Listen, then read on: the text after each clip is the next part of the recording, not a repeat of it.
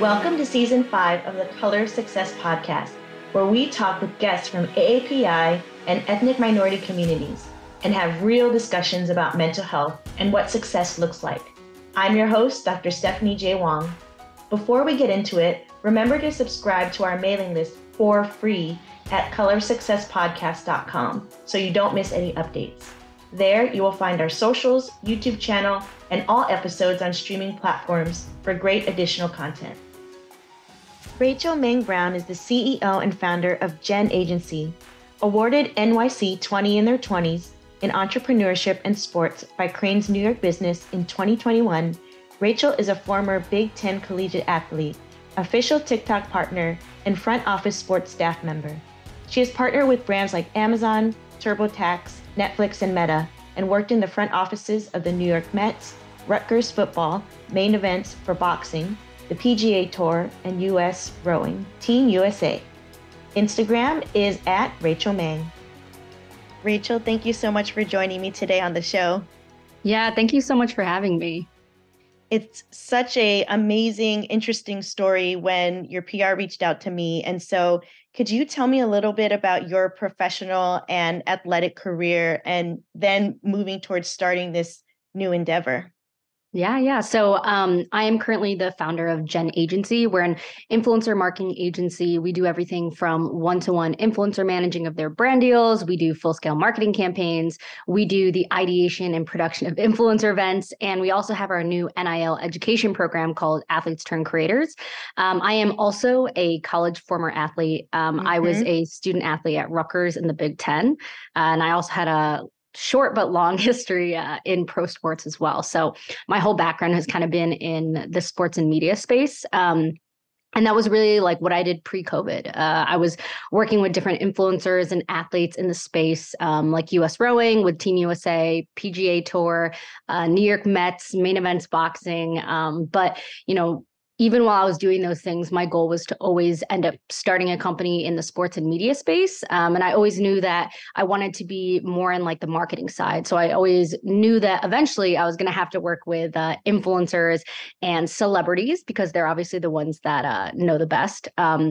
But then COVID happened and lockdown really forced a lot of people to be stuck at home, be on their phones. And that was really when like social media, TikTok, influencer marketing was really on the rise. And that was something that I noticed early on. And from there, I was actually working with a lot of different companies, a lot of different people in the social media space and branding.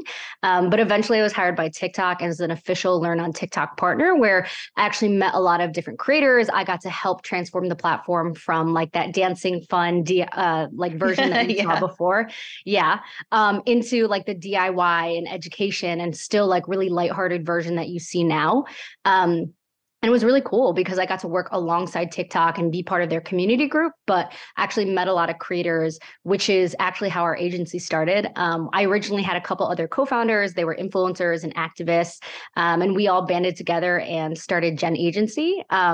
And so now today, I am the sole owner of the agency. I absorb the shares from the rest of our founders. And then we recently started our Athletes Turned Creators program, which is our NIL program really to help student athletes because of this whole like NIL education industry space, learn how to become an influencer, learn what influencer marketing is, and really like understand the whole like knowledge and expertise that the influencers and celebrities have and really bring it over to this athlete side. So from what I was, what I always wanted to do pre-COVID and even just like in my career, it's really cool to have been like full circle and find myself here now.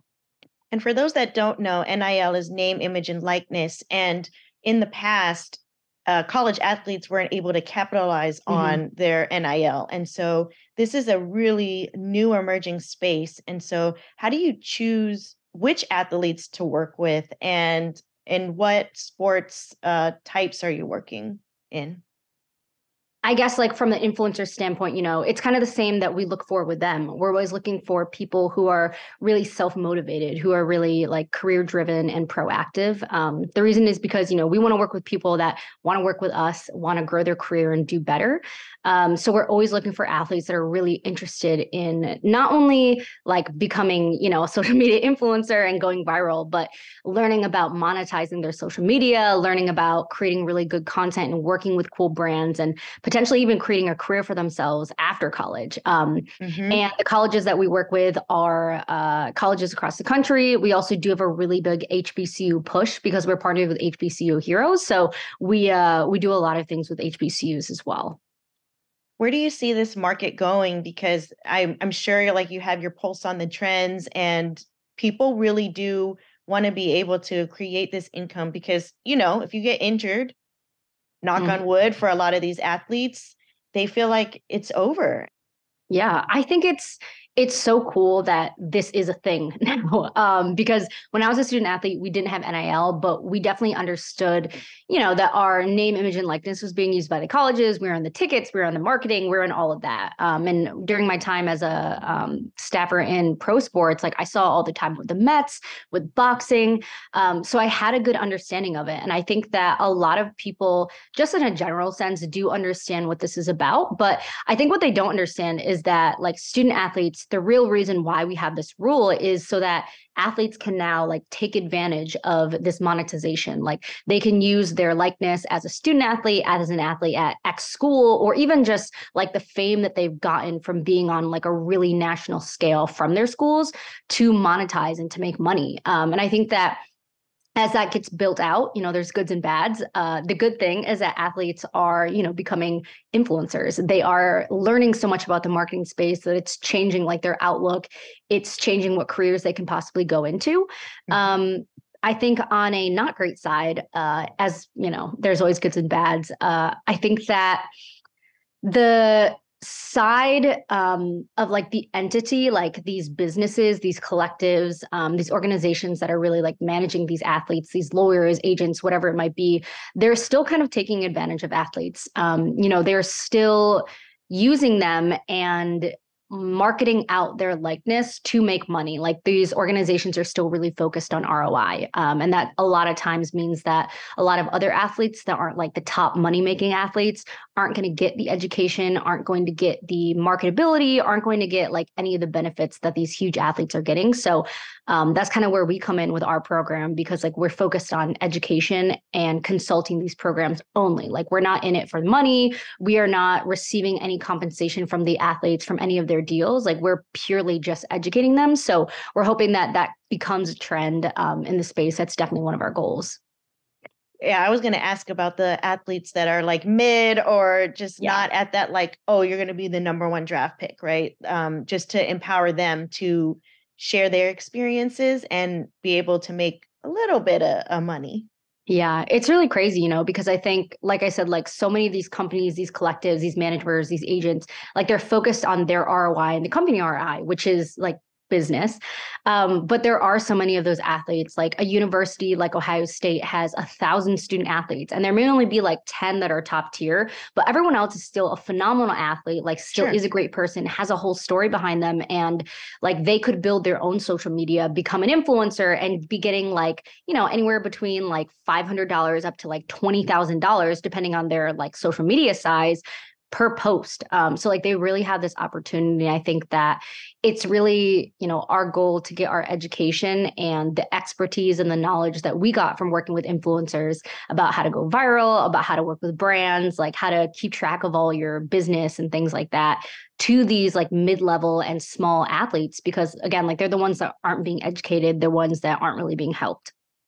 Yeah, and I think it sounds like it's a blanket too. I mean, you obviously tailor your approach to athletes, but that content creators can really benefit from a lot of the core principles that you've been already able to build out. So, I mean, how do you make money then? Because you said you're not getting any kickback from the deal. So what does your monetization look like?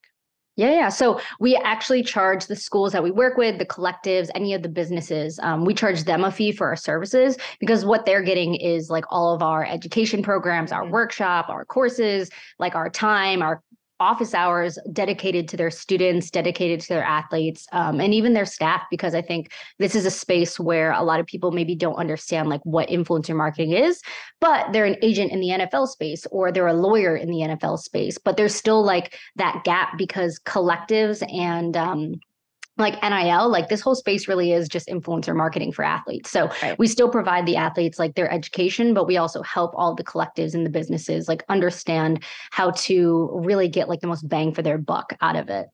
Right.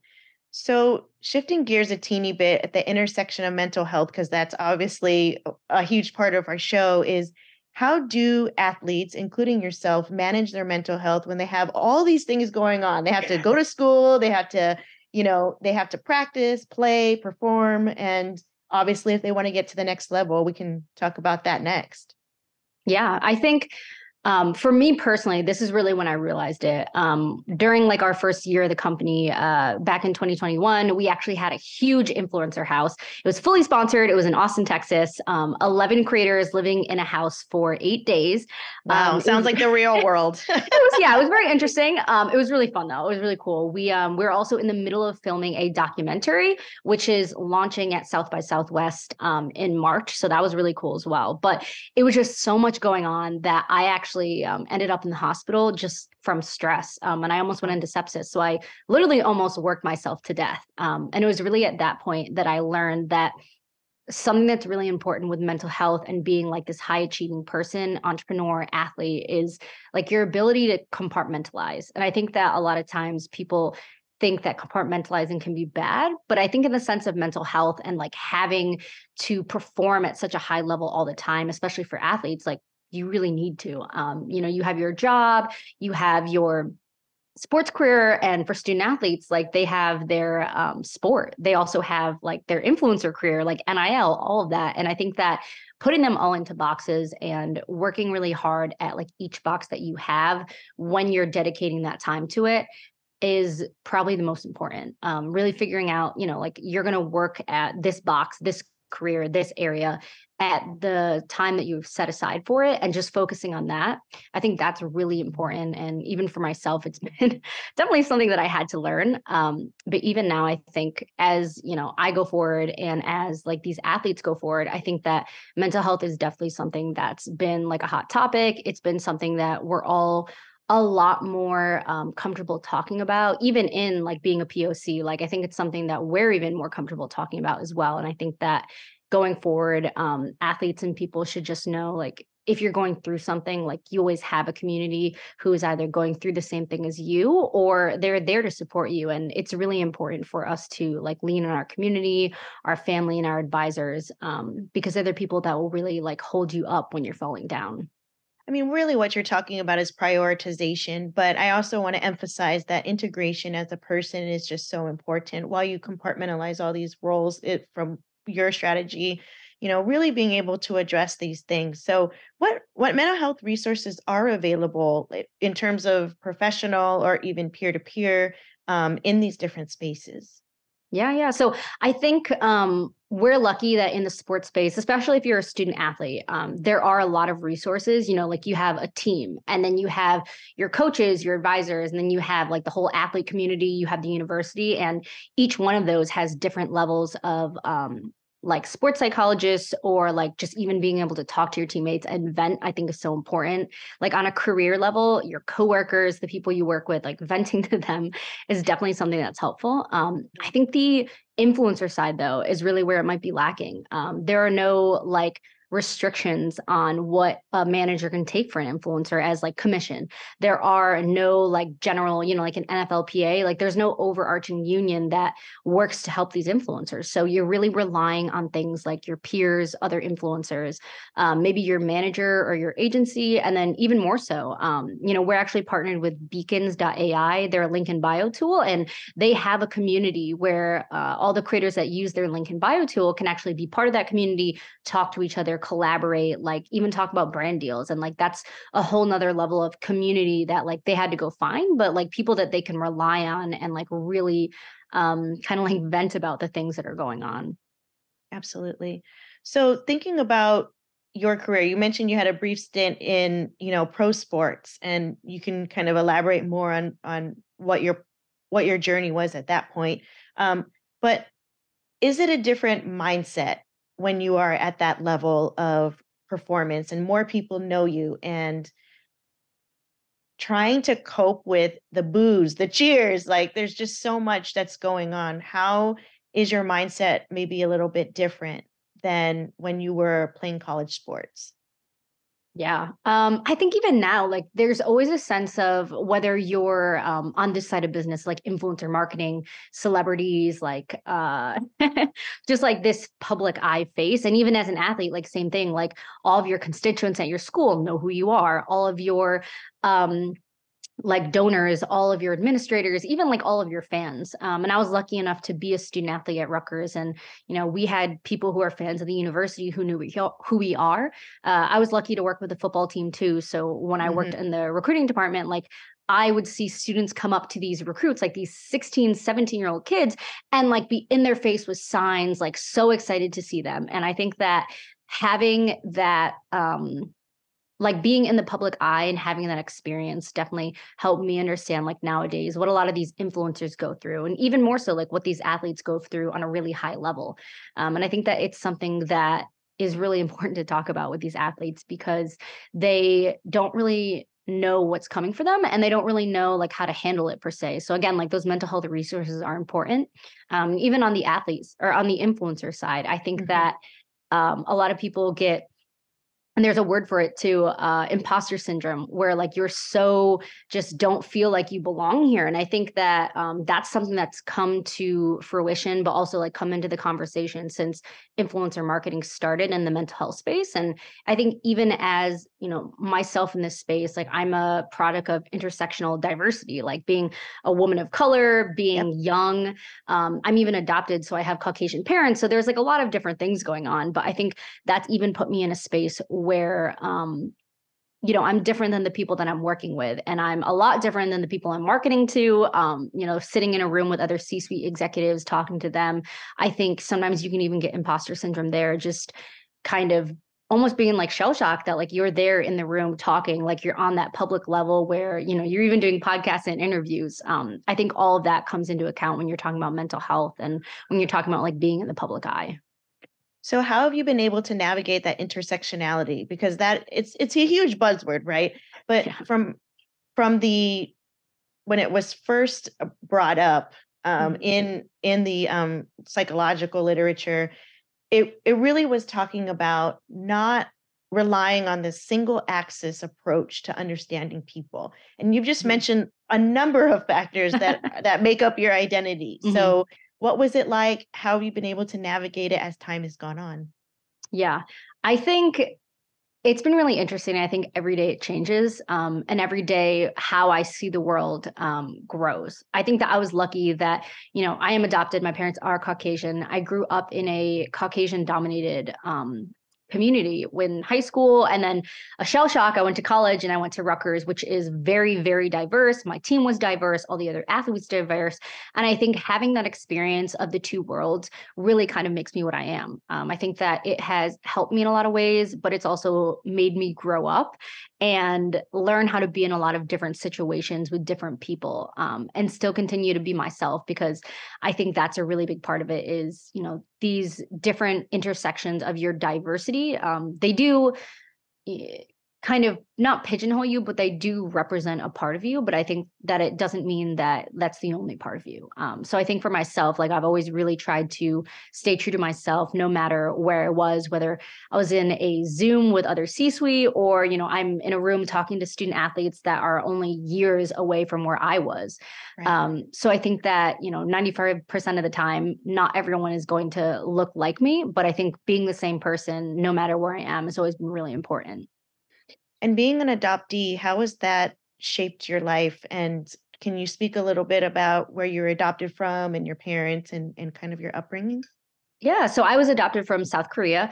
It was before I was a year old. I spent a little extra time there in a foster home, and then I came over to the States. I'm actually from upstate New York in Syracuse, which is a relatively small area. And, I'm used to seeing feet of snow. So now I live in I was Los like, Angeles. it's cold up Yeah, it's there. really cold up there. I used to ski, I used to figure skate. So, like, all the snow sports, that was me. But now I live in Los Angeles and it's very different. And I think, again, like just having that experience of being part of that, like, very, very Caucasian community, very safe community, was so much different than the community that I was in at Rutgers. And even when I graduated and, started this company, like, I see a lot of diversity. And I think that my upbringing specifically was something that really contributed to the way that I'm able to, like, move through different groups of people and still be able to continue to be myself and continue to find success. Have you been able to connect to perhaps your cultural heritage, and how have you been able to do that?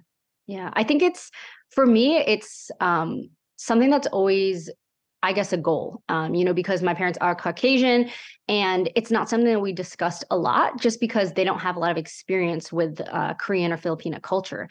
And so as I grew up, like as I went to college, I started to understand more and branch out. And I think even in the last few years, it's definitely something that I've been doing.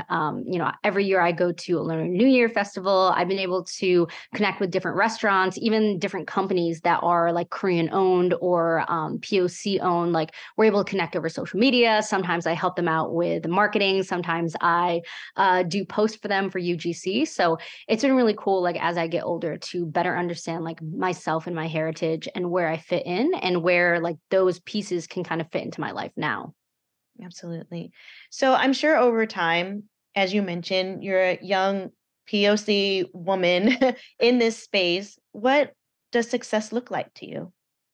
Yeah, I think for me, there was one time that one of my friends, she is another like woman of color. She's actually Asian. We met in college, and she had told me that like she always had looked up to me, and that she felt that to her, like I was a leader in not necessarily her field, but just someone that she knew that she felt it was because I was Korean, because I was young, because she didn't see many other Asian women doing a lot of the things that I was doing. And through research, I really realized that there aren't a lot of uh, uh, Asian women doing what I am doing, not only in marketing, but in sports, and really that intersection of sports and marketing.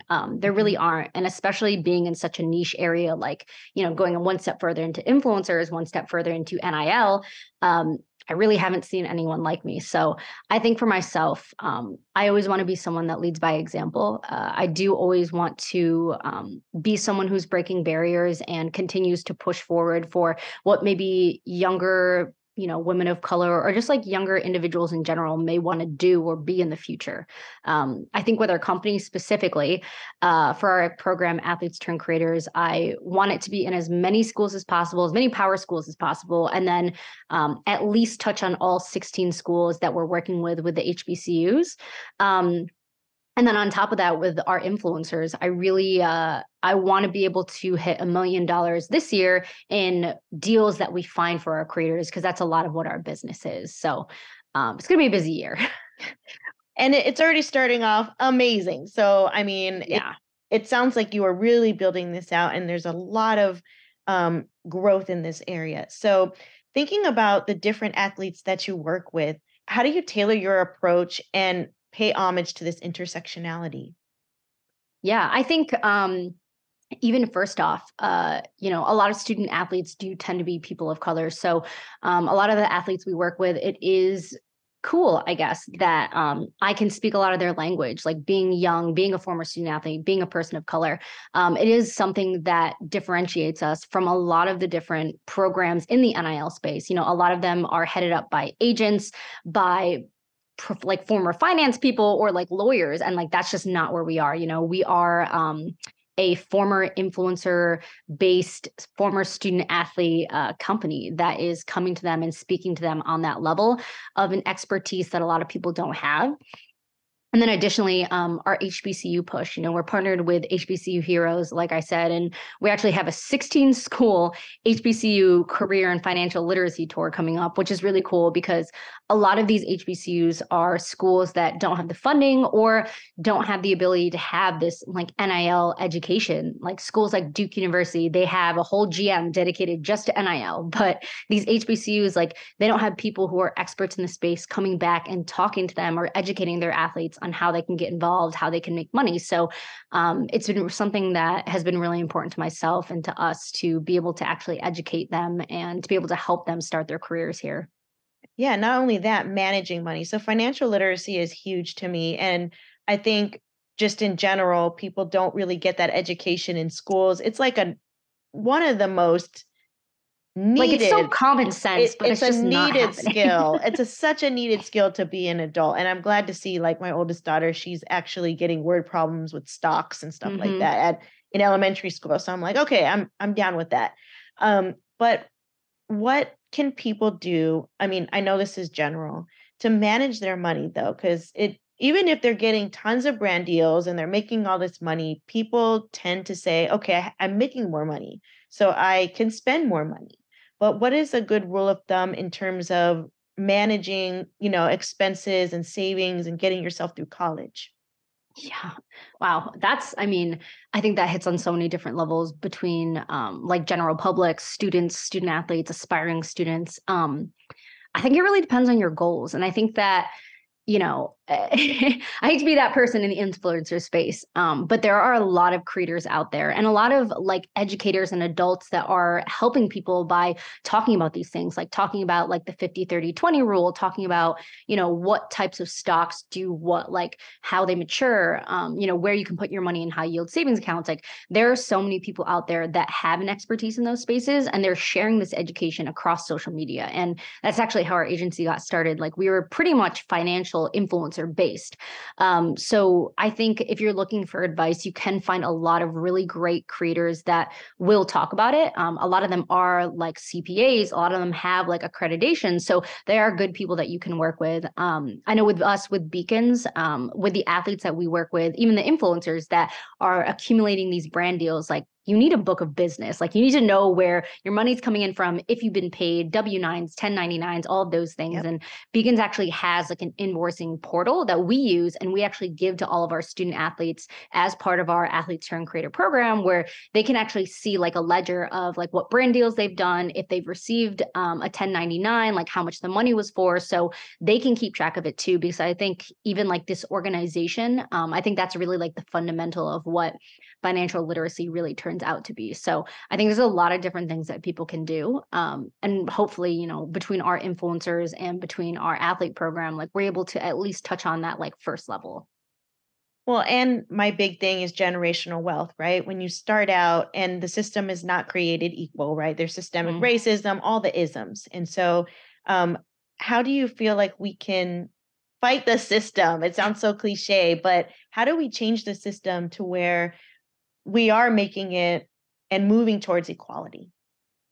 Yeah, I think, even in that sense, you do see a lot of that. Like when I work with a lot of like former finance people who are now running collectives or like finance people who are running the companies that I work with, like a lot of times they don't look like us. A lot of times they are male and a lot of times they are white. And so it is something that you see every day. And I think that being inundated by the same type of people over and over again can be discouraging. But I think with that being said, like finding people in a community that are also looking for financial literacy, are also looking to be better and surrounding yourself by those people, I think that's really important. Being able to see other people like you that also want to do the same thing. And I think that as much as we'd like to say that we'd love every school in the country to teach financial literacy, at least at the high school level, that's not always something that's going to happen. And it would take a really long time. So I think that, what we're trying to do is give this financial literacy, even on like a base level, and this just education to these HBCUs to really even out and democratize the space, even give it to other student athletes that are, not the top athletes, but they're still like our mid and our smaller athletes to, again, like democratize the space. And even going back to it, I think that a lot of content creators and just, there's courses online, there are a lot of things online that unfortunately your school is probably not going to provide them for you, but there are free resources out there to be able to educate yourself on, what to do with your money personally, where to invest it, what investing even is, like ways to become wealthy and even pass that wealth on to your next generation. There's a lot of great creators out there, but I also want to touch upon, there's a lot of crap out there too. So, especially in mental health, everyone and their mom thinks that they're a therapist. Okay, let's be honest. So how do you differentiate who's credible and who's not? And how do you build credibility among your audience? Yeah, I think, there are a lot of accreditations that you have to go through to become like a CPA or, even in the mental health space, whatever it is, a lot of creators that have those accreditations, and you can find out if they have them. If it's not listed on their page, it's also on another website. Understanding that is really important because, there are a lot of finance stock people out there that may be like pump and dump schemes. Yeah. And they may be broke as a joke. Oh yeah, 100%. There's always, the public eye and then the private eye. But understanding that and then doing your research and due diligence on like the people that you're listening to, even like people in your family, like, do you really want to listen to your uncle that like has no money and is telling you to do like XYZ, but like, you don't really know what's going on. You always want to do your due diligence. But I think even in that sense, the creators, the influencers, the athletes, the ones that are talking about it, we saw this huge scandal with FTX and like other brands where people were doing, they weren't really doing their research. And I think that responsibility is on the athlete, it's on the influencer. If you are going to brand yourself as an ambassador or be a supporter of something, you need to look it up. You need to like know what the company is about. You need to know what they're doing. You need to understand the product. And I think even on that sense, like these athletes and these influencers that are talking about stocks or they're talking about their, a high yield savings account that they like, I think it's important that they still continue to do their research. They still continue to like do their due diligence and even not mix brands that are the same, like Robinhood and Public. They're very similar, not mixing them when they suggest that their followers and even athletes too, like not mixing brands that are very similar and suggesting them to their followers at the same time or just because they're being paid. I think there's a lot to do with authenticity when it comes to that. And I think that that's a really big part of people trusting you, even in like a real life sense as well. Mm-hmm. And choosing the brands that you actually resonate with and you would use versus who's going to pay you. So where can folks connect with you and really learn more about your UGC program? Yeah, so they can find us at genagency.co. And then also my Instagram handle is Rachel Maeng, Maeng. It has all of our contact information there. Thank you so much, Rachel, for being on the show. I learned so much. I'm letting it all soak in for the NIL. And obviously, I'm in a creator space, even though I'm not an athlete. I used to play basketball, but okay. Well, you got your Golden State. Exactly. So thank you so much. Awesome. Thank you. Thank you for tuning in. Remember to support us for free by subscribing to our mailing list at colorsuccesspodcast.com. There, you will find our socials, YouTube channel, and all episodes on streaming platforms for great additional content. As Rob Heaps from Partner Track said, success is contagious, so come catch it.